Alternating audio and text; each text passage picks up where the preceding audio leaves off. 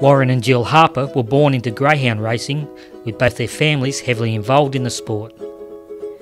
Both have achieved incredible success, which has been their reward for hard work and dedication.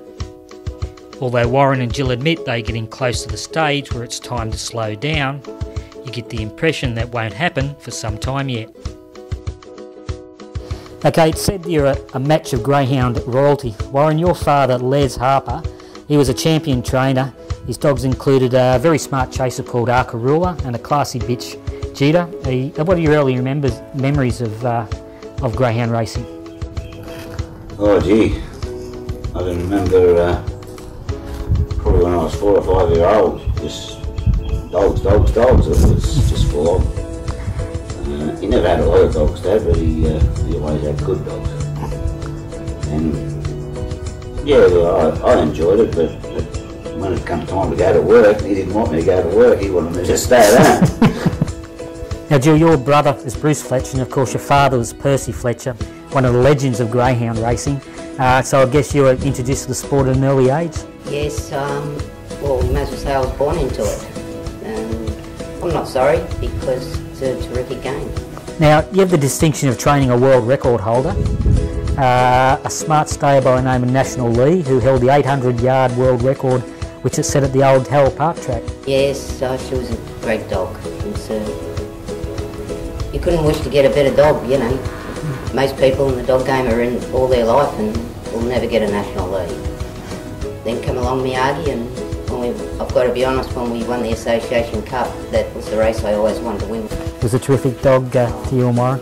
He sure was. He was worth getting out of bed in the morning, to tell you the truth, when we had poor old Ted. And well, we bred him and that, and we had the mother here, and that's a big thing about people laugh and I get so excited when we win a race, but when you breed them and do all the hard work and to see them win races, it's just a great thrill for us both. And of course, last year you had the New South Wales Brood Bitch of the Year as well, Meredith Gray. Yeah, oh, that was terrific. Little sweetie, she's due to have some pups in a matter of days, to tell you the truth, and we got her off Bruce and Julie, and well, she's part of the family, I've got to be honest. She's a beautiful girl. Now, more recent times, well, now you've got a couple of smart greyhounds, Mr Fordham and Think A Lot, who were by Premier Fantasy from Mrs Trickett, who was a very handy race bitch, and she was well bred, of course, being by Brett Lee from Tyre Gain Litter. Now, Mr Fordham's won at Wentworth Park under 30 seconds, and Think A Lot has only had 2 starts for a win. She's been injured, but she's on the way back, so there are a couple of handy dogs you have now. Yeah, they are. You know, they're, I think little Think A Lot, when she comes back, she's not far behind Mr Fordham. We both think that, and well, they've given us plenty of pleasure at the moment, and hope it keeps going. Now, you know Mr Fordham. You're a big fan of the TGB host Ben Fordham, and he always gives the dog and the greyhound racing a plug when he races. Yes, it's great. It's terrific. No, it's funny. When he was about 6 weeks of age, I named him Ben, and then I always used to muck around and joke. I said, "Oh, we'll call this dog Fordham after Ben Fordham." And green light, buddy on its way. Here we go for race 6. All set, ready.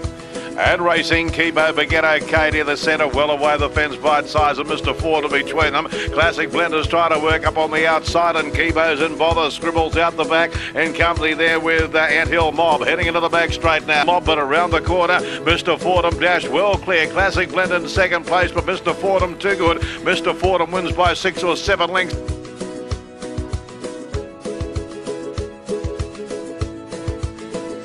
Now, you've both had very long, successful careers in greyhound racing. Obviously, you love the sport. Any plans of slowing down? Well, ask me, don't ask her. Yeah, definitely. Definitely. It's been, it's been a struggle probably for the last 15 years, I suppose. It's just can't do what I used to be able to do. And there's only 2 of us. And I've got to be honest, I honestly think we've got to slow down, because just around the place keeping it tidy, it's 7 days a week, and And when you do get out, you're always in a hurry to get home, and you get very tired at the end of the day. And I've got to be honest, I think we do have to cut down, but I'll put it to you this way, there'll always be a dog around because I just love dogs. So. Bad luck, Warren. Oh, well.